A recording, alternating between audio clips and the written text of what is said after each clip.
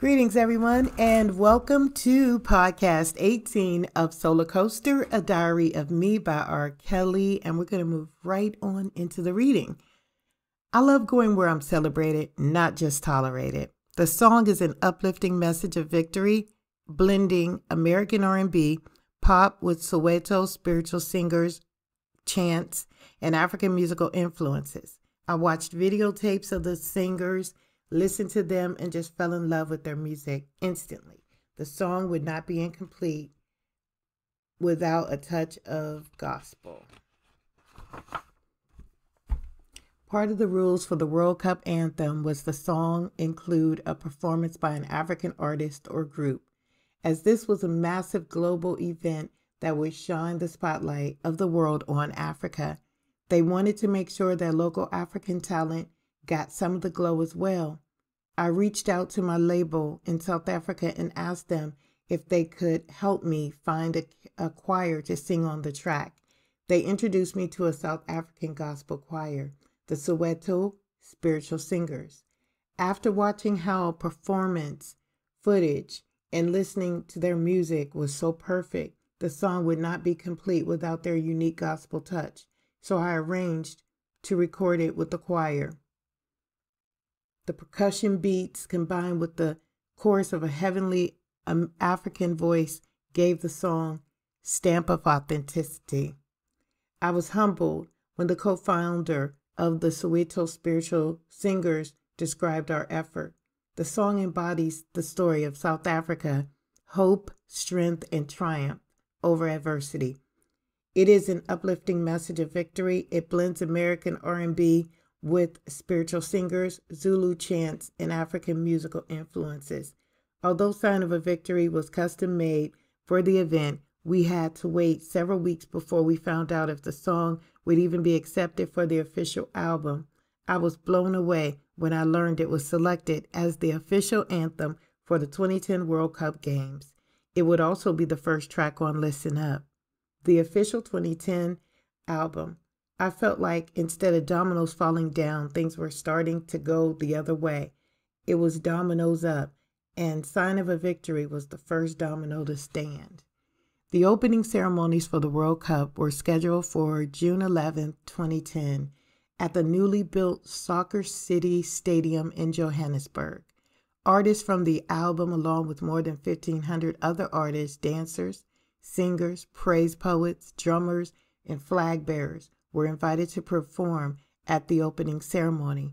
I was to have the honor of performing the official anthem and was excited about my second trip to Africa and the opportunity to get another taste of the unconditional love I had experienced a year earlier. I wasn't sure who'd be there to greet me when my plane touched down. My hopes were high, but I just didn't know if my African fans cared enough to come greet me at the airport. Well, they showed up by the thousands. Newspaper accounts put the number at 10,000. Getting off the plane and seeing the sea of beautiful black faces looked biblical to me. I was in tears. I drove into the crowd so my spirit would go out to the people.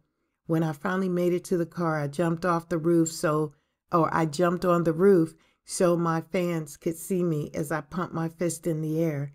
I love going where I'm celebrated, not just tolerated.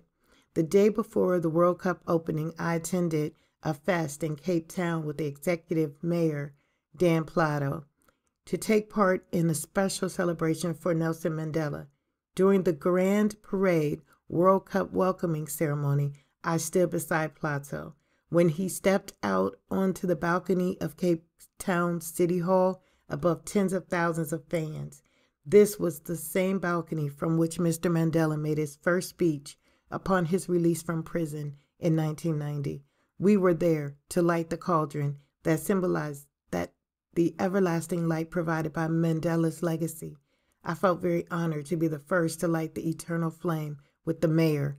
Once the cauldron was lit, with arms outstretched and with that beautiful lyrical African accent, Plato shouted, "Can you feel it?" The crowd cheered wildly. After the lighting of the eternal flame, we went to the stage area where I had been asked to sing I Believe I Can Fly. Now I really didn't have an opening song planned for the occasion, but the mayor's words, "Can you feel it?" kept repeating in my head. The Soweto singers went on before me, and they were singing a wonderful chorus with an incredible addictive beat. The air was filled with the sound of vuvuzelas, an African horn, almost like a supersized kazoo, that gives off a piercing, majestic sound. Say, annoying. The sound of the vuvuzela became the soundtrack for the entire trip, as it is used for celebrations, sporting events, any kind of occasion where people are expressing joy or excitement. From backstage, I asked that the choir continue to sing out the rhythm when I took the stage. They did. I walked out singing "Can You Feel It?" and again the crowd went wild. I quickly slid into "I Believe I Can Fly," and the place erupted. It was truly humbling to see all these people, from the very young to the very old, on a continent so far from Chicago, singing my song, and they knew every single word. While I was singing "Fly," in the back of my head, the lyrics for "Can You Feel It" were forming. I was on stage singing one song while mentally scribbling another. I told one of our camera crew to make sure that he got the opening of my performance so that I could have the recording for reference. I promised myself that I'd complete the song once I got home, and I did. More than 85,000 fans were screaming, waving, and blowing the vuvuzela when I arrived at Soccer Stadium for the opening ceremonies of the World Cup. It seemed like everyone was in accord, showing great love. There were soccer fans from all over the world, each representing their country and their favorite team. Especially excited were the South African fans, rooting for the national team, Bafana Bafana, who were competing in this first match against Mexico. Nelson Mandela himself would be in the crowd, and Joanne Kelly's son would soon be performing "Sign of a Victory" with this great man in the audience. The energy of the crowd shot in me like electricity. There's just no other way to describe it. The crowds, all of that love, all of that energy, the very spirit of Africa electrified my senses all at once. As I was on my way to the dressing room beneath the stadium where I was to change away from my cue in the ceremony, a few people from the group I had been traveling with came running towards me. Somehow I could read their spirit. They were bringing bad news, which I did not want to hear, especially before my performance. I tried to get them to restrain themselves and hold off on whatever it was they had to tell me until later, but the news couldn't wait.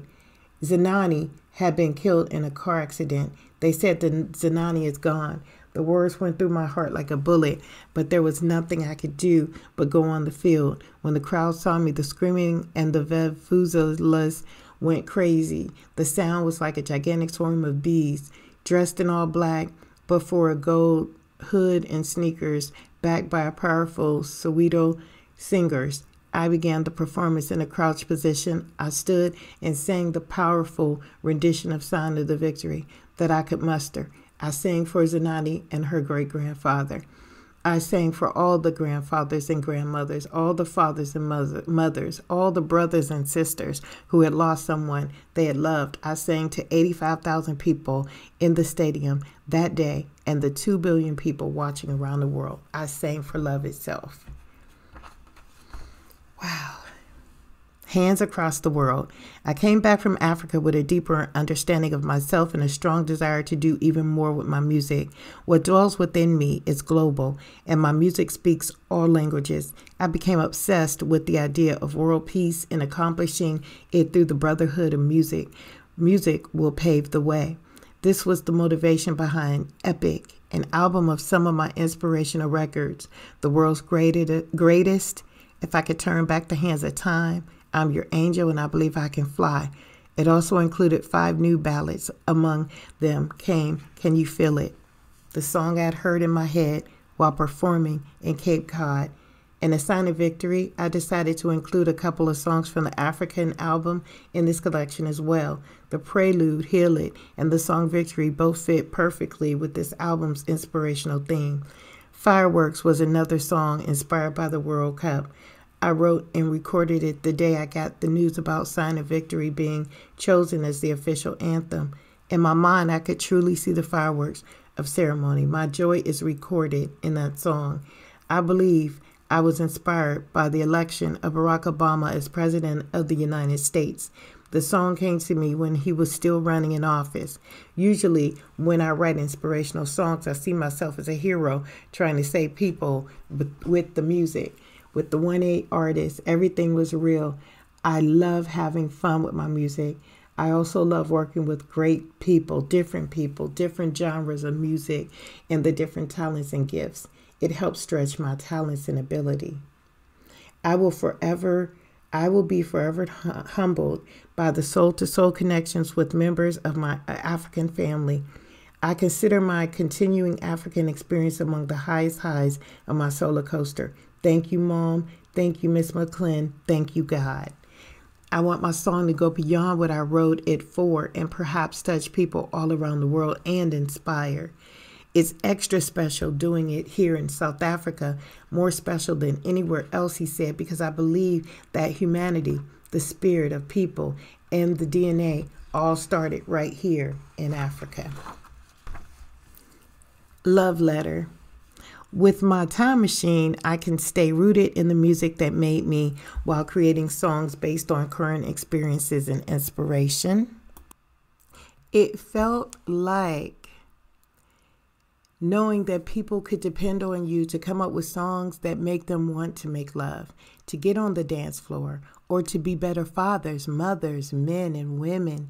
But with all the fame, fortune, and media attention, I'm also struck with the thought that this is an awesome responsibility. This is why it's important for artists to tap into the spirit of music. Every now and then, it's important to tap into the spirit of the greats so we can extend their legacies. Hopefully, you know someone. That's what this whole thing is about. It's the power of music. Generation after generation, music is God's miracle channeled through his children who express his gifts. Our job is to just keep the miracle of music alive, express it the best to our ability, and pass it on to those who follow. My legacy is important to me.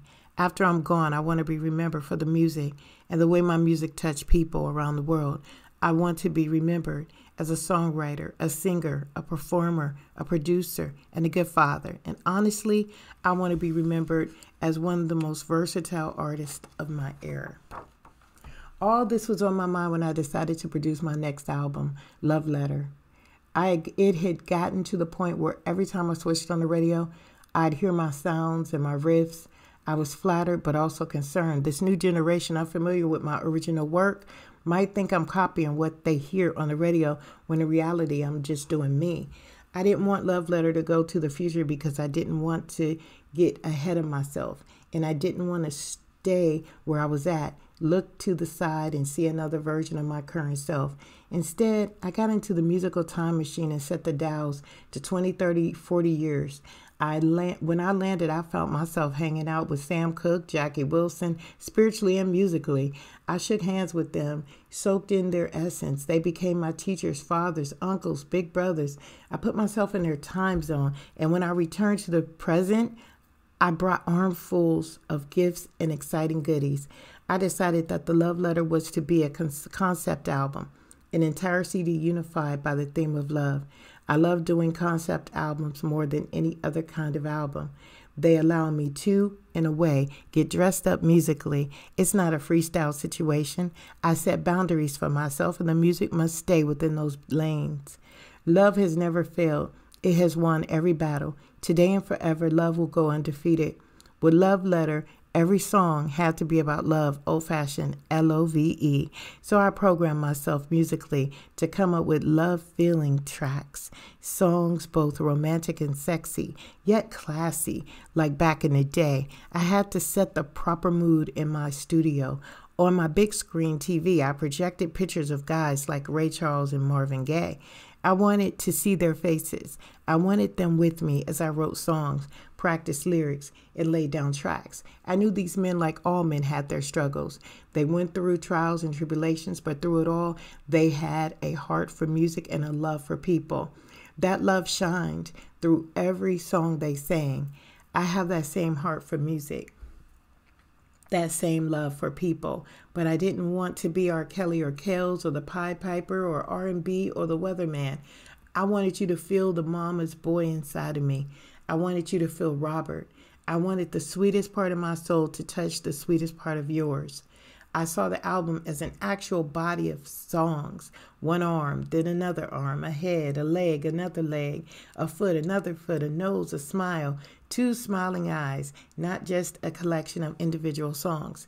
I conceived Love Letter as one love single, a letter filled with heart, tears, and passion on each page.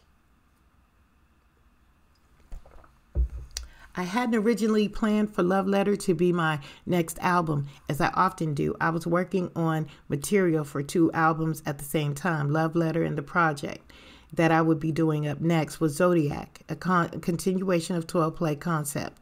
I'd even come up with a new name for myself for the album, January Boy, because I'm a Capricorn. But then a song so powerful came to me in the studio that it took over there. Couldn't be no question that it was going to be the next record. When a Woman Loves was the first single. Just as a righteous woman is a backbone of a man, a woman's trust, true love can be the backbone of an album. After all, a woman's love, actually 2 women's, Joanne Kelly and Lena McClin, made me who I am. In Love Letter, I'm singing about the love that comes from a mother, a grandmother, a great-grandmother. I'm singing about the love that comes from your fiance, your wife, your daughter, your granddaughter. It's the kind of love that keeps on going and growing. I don't even consider when a woman loves a song, really. It's like a heart that keeps the body alive. Singing it was challenging because it was written in the mode of Jackie Wilson. Like so many of the great artists back then, Jackie had a powerful voice. He belted out every note. He cried out every lyric. There was no half-stepping. Sam Cooke was my spiritual soulmate. As I wrote, drop down on your knees, please, for a woman's affection. I love that style and believe it's what's missing in songs heard on the radio today. Love Letter brings those powerful styles and that heart and soul connection back into the mainstream. Classic. Love Letter is a gorgeous 15-track ode to the various stages of love, drawing from a retro soul sound and delivered with romantic grace. Nikisa Moody, Associated Press. Domino. Sometimes I feel like an alien born on a planet called music where there's nothing but sound. Sometimes even in the midst of thousands, I still feel alone because no one, including me, understands my mind, my creativity, how I am hardwired. I've been very honest about my inability to read words like normal people. I simply don't see words. I see music. I'm okay with that. It's part of the gift. I am so grateful that my incredible children have not been afflicted with my problem. They can all read and write better than their father.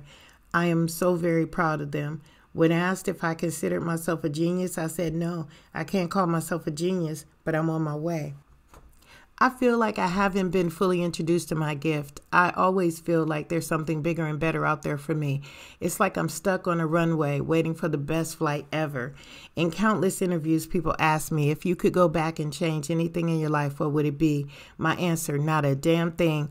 I wouldn't change the poverty. I wouldn't change the abuse or the pain. Even though I've had some struggles and downfalls in my life, I'm still standing strong, confident, and feeling good about life and love. I have no regrets whatsoever, simply because whatever I've gone through has made me the man and artist I am today. Chapters in my life continue to unfold, revealing mysteries I never knew about myself. Just as I was finishing this book, the strangest thing happened. One late, juicy Tuesday night in Chicago, I had just finished hooping and was feeling pretty good. My team had won about 20 games in a row. I noticed 2 middle-aged, neatly dressed women I've never seen before approaching the court. I was recovering from emergency surgery to remove an abscess the size of a golf ball on my throat, a situation that had it gotten untreated for another 24 hours could have destroyed my voice forever or even killed me. The woman had read about my hospitalization in the papers and drove 4 hours just to check on me. The plot thickens. The woman, whom I had never seen before in my life, claimed to be my aunts, sisters of my father.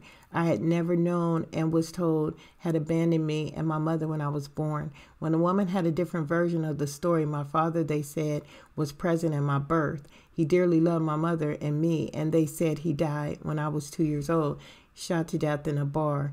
Is any of this true? I have no idea, but I have to find out. It's another piece of my puzzle that is me, another trapped in the closet cliffhanger, another twist and turn on the solar coaster that is my life. As I write this, I've begun yet another chapter in my life. I've come out of my suburban cocoon, moving out of Olympia Fields home and up into a deluxe apartment in the sky. Every night I gaze down on Chicago, the beautiful city that raised and fed me, and the skyscrapers that helped me hit some of the highest notes. The chocolate factory is no longer in my basement. It's bigger and better than ever and still my sanctuary. The chocolate factory keeps operating at full capacity. The R. Kelly 4.5 part of me feels like I'm just starting out, like I'm just still on the runway of my career, getting ready for takeoff. As always, I'm working on more than one project. I was thrilled to be asked to write new songs for the remake of the movie Sparkle, and have my song stand next to Curtis Mayfield's classic, Write Me Back. The follow-up of Love Letter will be out by the time you read this. It's me stepping back into my musical time machine and having a ball. I got to imagining that I was Barry White or Teddy Pendergrass or Ray Charles. There's some Smokey and Stevie in there too. As the radio in my head keeps playing and sending me songs and genres, not just R&B, but pop, rock, and even country. Don't be surprised if I get inspired to put out a country music album someday. The alien that is trapped in a closet is getting ready to visit Earth again. I know everyone wants to know what the package is. Get ready. You're about to find out. There are artists of all kinds knocking at my door looking for new songs, asking me to drop a verse on their songs or looking for remixes. I'm grateful that they've come to me and are giving me the opportunity to share their gifts. Ideas are lined up on the runway in my head like airplanes at O'Hara. The minute one takes off, another is ready to go. There is still so much I want to achieve. Movies that I write and direct, and of course do all the music. A one-way Broadway show, a music. Africa is calling me.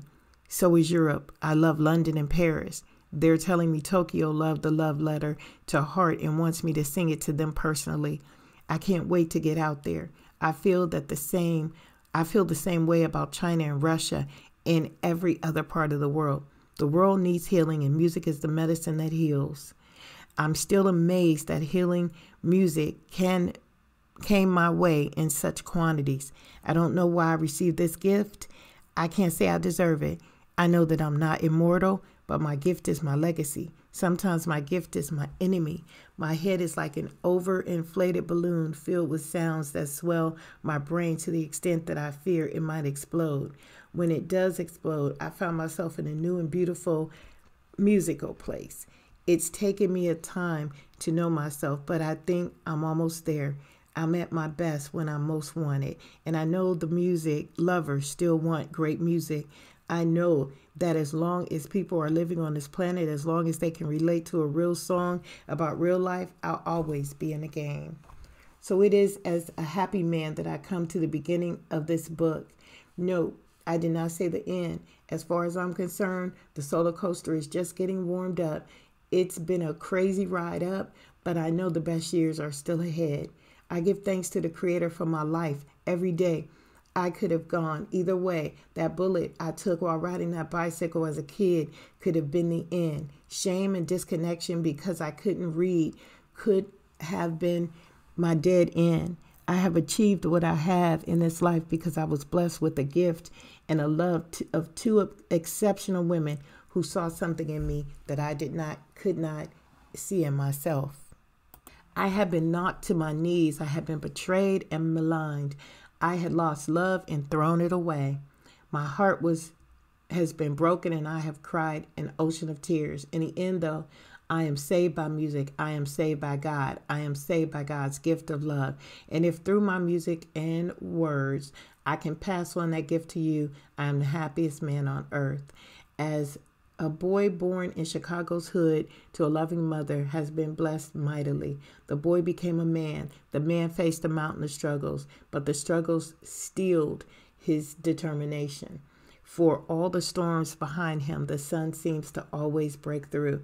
There are sunrises ahead and still thousands of songs to write and sing, songs that help us have fun and party all night, that leave us undying joy of love, that lifts our burdens and give us a little taste of heaven.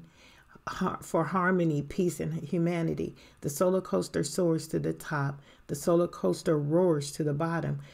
But the boy holds on. The man holds on. He can't and won't let it go. Even though I have had some struggles and downfalls in my music and in my life, I'm still standing strong, confident, and feeling good about my life and love. I have no regrets whatsoever, simply because whatever I've gone through has made me a man and an artist I am today. And that is the end of Solar Coaster, A Diary of Me by R. Kelly. And I just want to say, I give honor to the reading of this precious historical piece of music that was formed into words. And it's amazing how, even though he could not read or write, a book of this magnitude was created. So he was moving into the greatness of even more than what he even knew he had within him. And it's just so super happy. I'm just so excited. And I thank you for going on this journey with me. When I first opened the book, it said, whatever you do, hold on. And that's exactly what we had to do through that whole 400-page book. I think 387. And it's so amazing how R. Kelly is such a humble man. He is so beautiful. And someone called me or texted me on Facebook and claiming to be Robert Sylvester. And he gave me a social security. He gave me a snippet, a picture of a social security number. And he said he had this in his phone from back in the past. And he wanted to know why I was doing all this for him. And I told him I would hit him up, at the correctional institution, not knowing that we've already made our connection. So I played that disgruntled individual who's trying to, imposter the beautiful Robert Sylvester Kelly, but you can't do that. The real and the original will always show face. But during this collaboration with this individual, it was such a soft energy of exchange of words and peace and tranquility until towards the end, when he says in this that whatever we do stays between us, and it's going to be my way or I'm not interested. So I blocked him. I don't care who you are. You're not going to disrespect me. And this is what I'm trying to tell individuals, women, that you do not have to, suffer any type of negative vibration in any way, shape, or form. You do not have to stay where someone tells you to stay. It's about empowering the mind and becoming our own energy, our own individualized self. We look at Azriel Clary at this moment. We look at Jocelyn Savage, and we see that they're still moving on with their lives no matter what has taken place, no matter what's going on. And but they probably thought that being with R. Kelly was the best thing, and nothing else would have made their lives any better. But now that they're not with him, again, just like R. Kelly said, he would never change anything, because the lesson is the blessing. So I thank you so much for going on this journey with me. What are your thoughts? Please drop them in the comment box below. Let me know what you're feeling about the whole version of Solar Coaster. It's all on a playlist, 20-minute increments. If not, the most is 30, maybe 35 minutes. And wow, we made it through. We made it through this Solar Coaster project. And I have something for you special on Sunday. Please join, like, comment, and subscribe to the R. Kelly Appeal TV on Sundays, 6 p.m. Eastern Standard Time. So you will get the newest information, the truest information, because I just don't go based upon what everyone else is saying. I do my own research, and it has to be thoroughly investigated before you will hear it come out of my mouth at all. So get with the real one. And as always, keep it 100. We'll see you next time.